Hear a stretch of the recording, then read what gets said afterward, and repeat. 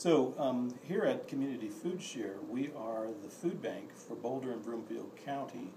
We are one of 200 food banks in the United States, which is associated with a national organization called Feeding America. Now, Feeding America food banks throughout the country, their primary role is to gather as much food in their communities, from their local communities and across the country, whether it's produce, manufactured foods, and bring them in and warehouse them and make it available primarily to other nonprofits in the community. So we kind of serve, in the business sense, we serve as the wholesaler, the middleman for food distribution. We bring it in and then we make it available back out to smaller nonprofit organizations that in turn then give it to needy clients in their community, low income, folks that are just less fortunate and need food assistance. So we get food from all over the country.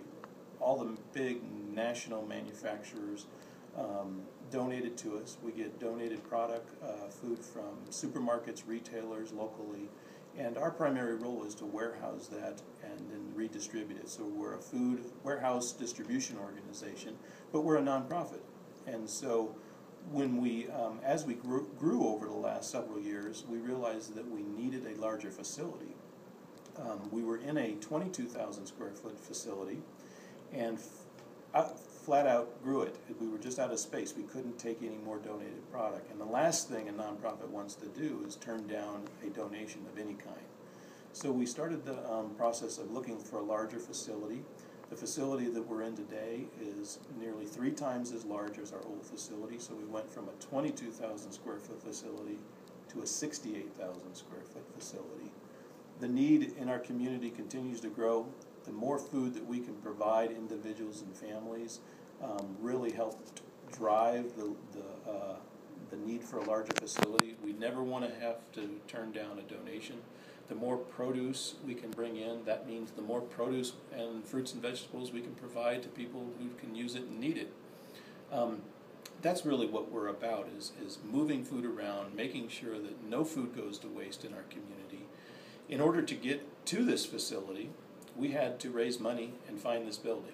And in the process of doing that, we had to take out a $3.5 million loan for this facility.